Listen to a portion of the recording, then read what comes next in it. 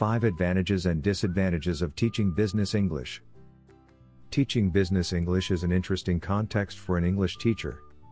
A lot of teachers are concerned about teaching in this context, because they think that they need detailed knowledge or experience about business. Even though a knowledge of business is useful, it is not the number one skill or ability a teacher should have. On the contrary, there is nothing to fear, as essentially you are still an English teacher, and your students often have the business knowledge they need, but can just not express themselves in English.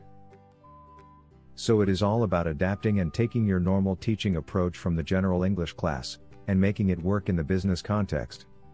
A teacher should remember that he or she is not there to teach students business, since they are already business people, but to teach them English. In the next section we will look at the advantages and disadvantages of teaching in a business context. What are the advantages of teaching business English? One of the advantages about teaching this group is that teaching can take place in many different formats. For example, a teacher can have one-to-one classes, a company group where the teacher gives lessons at the company during work hours or after work, and in school groups. It gives the teacher a lot of variety and more flexibility. Another advantage here is that you as a teacher can gain a lot of knowledge from your students about the business world and how it works. Also, in the professional world, your skills and abilities as a teacher can be developed, seeing as your students might be required to perform tasks, like giving presentations or using particular online applications. In addition, your language knowledge can grow dramatically, because you are required to function in a professional context. One last point to mention is that the teacher does not have to deal with discipline issues and motivation, seeing as these are professional people. And it is worth adding that your creativity might be developed when you need to design materials specifically for your students.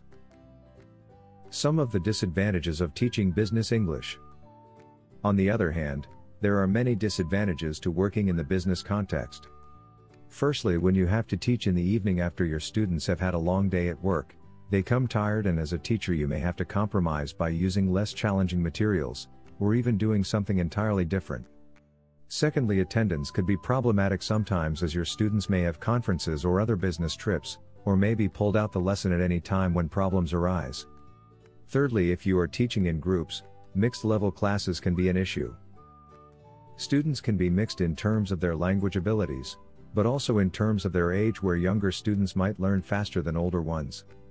In such cases, the teacher will have to balance things by challenging the stronger ones so that they don't get bored, but at the same time making sure that you do not lose the weaker ones.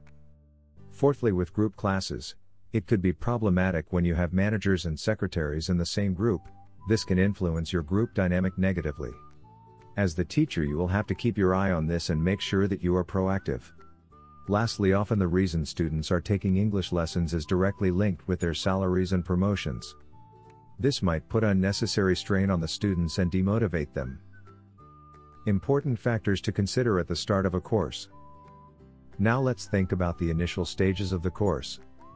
There are 2 important things that a teacher needs to do at the beginning of the course. The first one is finding out what the clients want and need, because often what the client wants may be different from what the company needs. After finding out what they want and what they need, you will be able to balance the two. This is called doing a needs analysis. This is where you establish the client's specific objectives, and could be a questionnaire or simply an informal chat. The second one to be done is to test the clients to get an idea of their English level, a placement test. Then it is important to choose the right resources for your client, and make sure that they get what they expect from the course. To conclude, here are some of my ideas that are important in becoming an effective business English teacher. Try to find as much information about your student's company, like what they produce or which services they deliver, and it is worthwhile building a good relationship with other staff members in the company, because they can be helpful with the facility and other necessities. Lastly, make sure you dress appropriately for the company environment, because no matter how good your teaching skills are, at the end of the day you will also be judged by your appearance.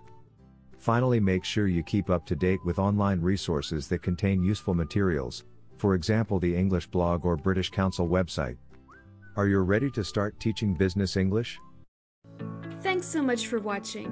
We are ITTT, the leading provider for TEFL and TESOL training courses. If you like this video, please subscribe by clicking that button down here and click on any of the videos here on the left for more interesting teaching tips for getting certified to teach English abroad and online.